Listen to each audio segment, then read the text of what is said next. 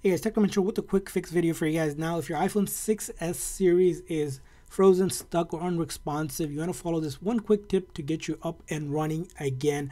Now, what you're going to do is you're going to take your lock or the power button and hold it along with your home button at the same time. You're going to press and hold these two buttons until the screen goes completely black. Will take about probably 5 to 10 seconds for it to go black, and once you see the Apple logo up here, we'll let go of that button. Again, you need to use two fingers, so that lock and power button and then home button, and just press and hold them simultaneously at the same time. As you can see here, I'm holding it until the screen goes completely black, and we're going to wait for the Apple logo to appear, and we'll let go of that button. And you might have to do it a few times.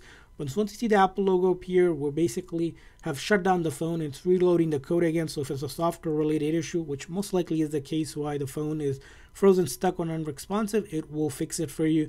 Again, try it a few times. You need to make sure that you hold the home button and the lock and the power button at the same time for about a few seconds or so till it goes black and the Apple logo appears.